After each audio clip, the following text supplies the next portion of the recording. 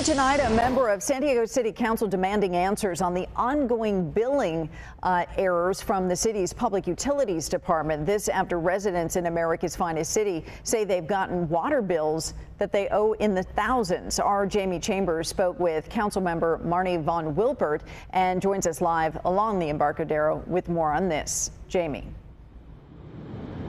Kathleen, these bills have been problems for years, going back for years and years, 2018 to be specific, when it got really messy. But one city council member, Marnie Von Wilpert, says that it's become such a problem recently that she walked herself down to the Public Utilities Department, took a tour directly to see just how big of a mess it is.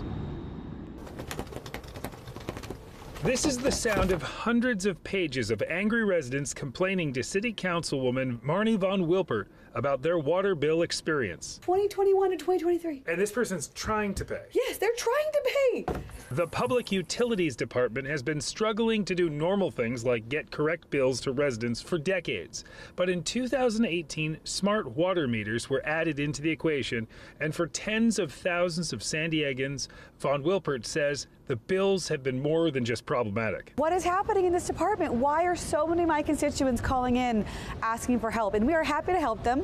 If anybody calls us, we will get them through the system, get their water bill fixed. But you shouldn't have to call your council member to get your water bill resolved. Von Wilpert says one of the major glitches in the system has been the failed smart meters, flagging and holding back bills for months, then releasing a huge surprise bill on residents.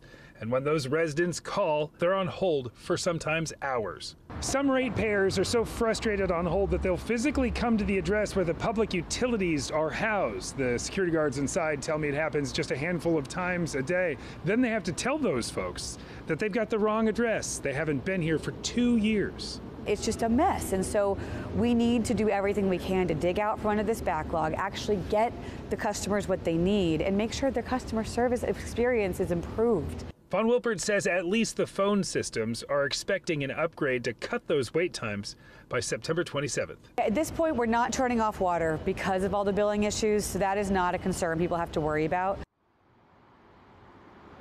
Now, there are some issues that are systemic and could take months, maybe even years to unwind so many of the problematic water bills. But some things that the the Public Utilities Department is struggling with are simply changing the address on Google. That should take a day, and that's been 2 years. And every day these poor security guards say more and more people come up and complain to them, and they say, look, they're just not here. So let's fix the address first and foremost. That's the very latest from the Embarcadero. Jamie Chambers, Fox 5 News.